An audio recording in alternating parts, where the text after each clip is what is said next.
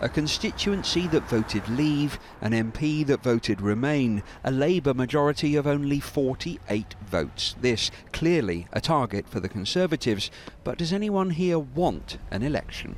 I'm betwixt and between, to be honest, about it. Betwixt and between? Yeah. What an excellent way to put it. Yeah, I just don't know what to make of it, really. It would be like having another referendum, I think. I'd rather get the Brexit thing sorted and then have a general election. It would be a one-issue general election. Yeah. It would basically be a referendum. And you look around you, there's other issues apart from that. I don't think it's the right way forward.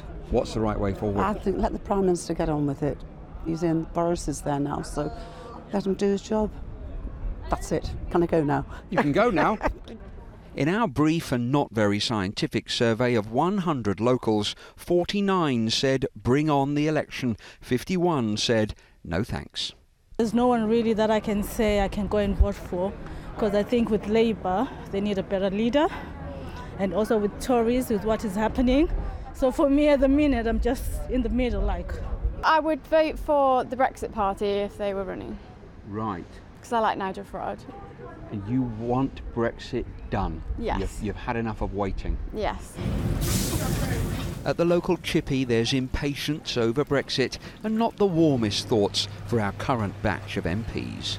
I think with Brexit definitely needs sorting out. It's been 3 years now and I can't say, I don't know anything what's happened in 3 years. No, I can't say anybody that could do the job sufficiently.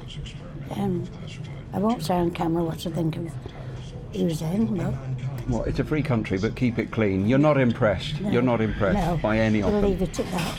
They're like children arguing all the time. Instead of getting on, looking after the country, they just mess about and mess about.